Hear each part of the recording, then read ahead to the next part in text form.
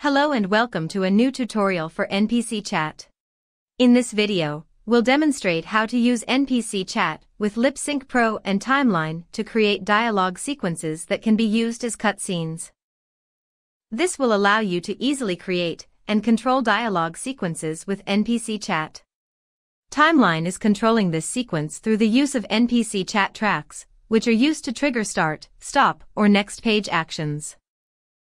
The NPC Chat component in the scene has dialogue pages configured with the text you see displayed, along with references to the LipSync Pro component attached to the animated model, and a LipSync data clip which contains the audio you hear being synced with the model's lip movement. Now that we know what we're doing, let's let Steven take over and show us how it's done. Hey, what's up? So we just listened to Arya explain and demonstrate while we were watching a timeline clip about some of the new features with NPC Chat version 2.0.1. The first one is what we're able to see right now, which is the usage of timeline to control NPC Chat pages. The other thing is the character's mouth movement, which is controlled by LipSync Pro, which is also controlled by NPC Chat and being triggered when the timeline pages are being triggered. Let's go ahead and take a look at how we can build this up ourselves. So if we navigate over to the scene really quick, let's see what's in here. We have an environment object. Let's switch over to the scene view, which is basically just this garage model and a bunch of props inside. And take a look at the character model. Here we can see we have LipSync Pro configured.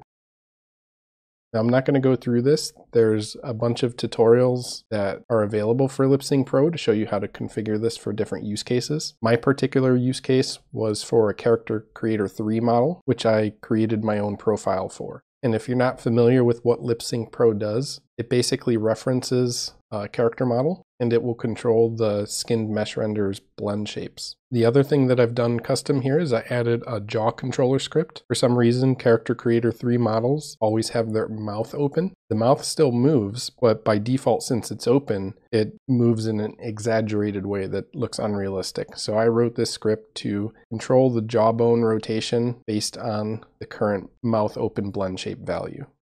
Really what we're doing here is we're going to control LipSync Pro by passing in some lip sync clips, which will be played from this audio source, and that's what LipSync Pro does. Next, we have a simple camera in the scene, nothing special. We also have the timeline object, which we looked at earlier, and we have an NPC Chat object, which is configured with 6 pages of chat, as well as references to the lip sync data and the character model in this. We have lip sync data for each of the different pages. And then we also have a reference to a chat box. So all of the chat boxes are pretty basic. The only thing that I've done to customize them is change their shape. If you don't see lip sync data and lip sync fields, you'll need to go to Edit Project Settings, then select Player, and scroll down until you find the Scripting Define Symbols. Here you'll add NPC Chat _ LipSync Pro. And if you have multiple defines, or if there's one already defined, make sure you separate them with a semicolon. Once that scripting define symbol is set up, you should be able to see the lip sync data and lip sync field. Let's go ahead and get started. I'm actually going to delete the NPC Chat, and in our timeline, I'll remove all of these clips and show you how I set them up. I'll also remove the NPC Chat track. So the first thing I'll do is create an NPC Chat object. I'll create an empty object, and I'll call it NPC Chat. Next, I'll select Add Component and type in NPC Chat. Under the options field, the only value that I changed was the text scroll speed. I set that at 4 to match the speech. Next, I set the number of pages to 6 and press update. Now we have 6 pages. From here, I'll copy in all of the text for each page.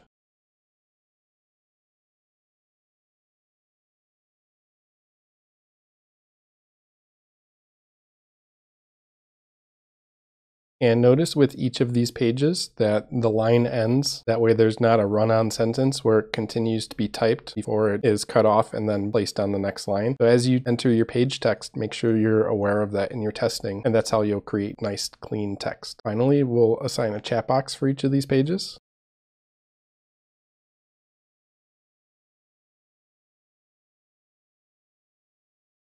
Next, we'll assign the lip sync data for each of these pages, as well as the lip sync component reference that's attached to the character model.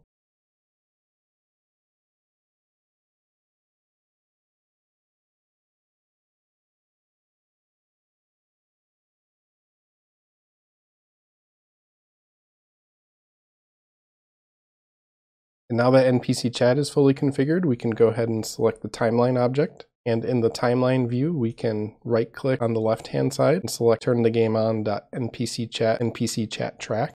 From here, we can assign our new NPC Chat component to be played. And to the right of that, in the timeline area, we can right-click and select Add NPC Chat Clip. If we take a look at the clip, we can see we have an action field. So we can start conversation, go to the next page, or stop the conversation. So the first thing we'll do is we'll just leave it at its default start conversation option. We want to set the duration of this clip.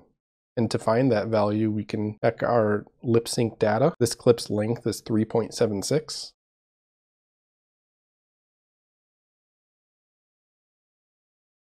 And then I'll add another NPC Chat clip. This one will be for the next page. We'll take a look at tutorial page 2, and that's 9.79.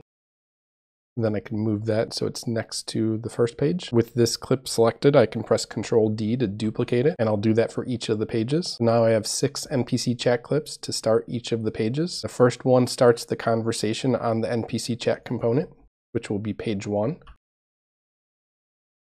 And then the second one will go to the next page, which is page 2.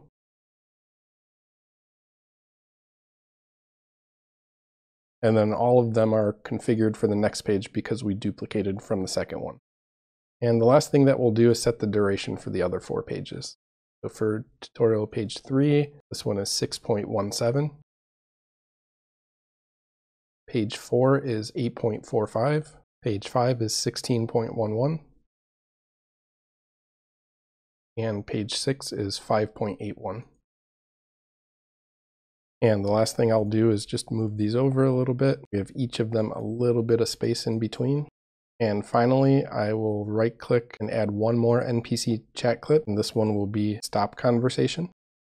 All right, let's go ahead and see what this looks like. I'll click Maximize on Play and press play. Hello and welcome to a new tutorial for NPC Chat. I forgot to put the NPC's name in, so let's go ahead and do that. So her name's Aria. Put that in page 1 and copy it, and paste it into each of the other pages.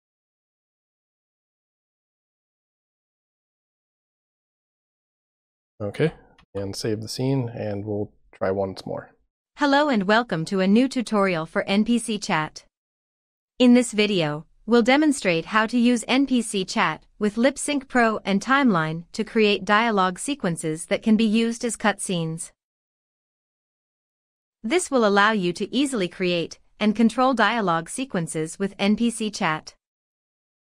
Timeline is controlling this sequence through the use of NPC Chat tracks, which are used to trigger start, stop, or next page actions.